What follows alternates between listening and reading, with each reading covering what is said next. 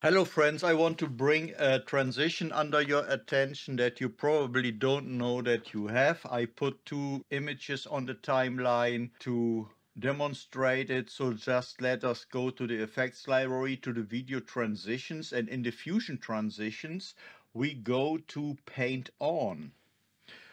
Drag it in the middle of our clips or images in this case. I drag it out a little bit because I already know that it's more enjoyable if you actually see that it's painting something. This is it. This is what it does.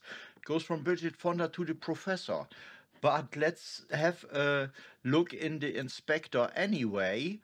So with the paint on effect selected, let's go into the inspector and see shadow blend. I think that it's the only thing that makes somehow a little bit of sense. I earlier experimented a little bit with the motion blur. That's not worth your while. Settings, yeah, okay, you can give a command. I don't know what I should do there. What I would like to see, however, with this transition would be that you could choose different stroke types so that it get more artsy. But however, it's a nice cute effect.